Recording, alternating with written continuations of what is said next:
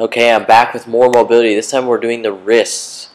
So what I want you to do, put your hands under your shoulders, spread your fingertips nice and wide, and you're just going to gently rock your shoulders over your hands. Eventually you're going to be able to get your shoulders way over your hands, but starting out, I'm just demonstrating a really subtle range of motion. Because I know sometimes if I demonstrate these deeper ranges, people are just going to jump straight towards and snap a tendon in their bicep. So, gentle, spread your fingers, shoulders over the hands. I'm going to show you 4 positions. So second position, your hands are flipped towards you.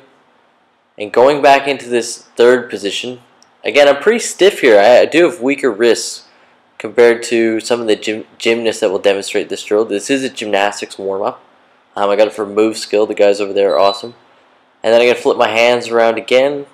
And just again, gently just reaching my shoulders over my hand, stretching and mobilizing the wrist.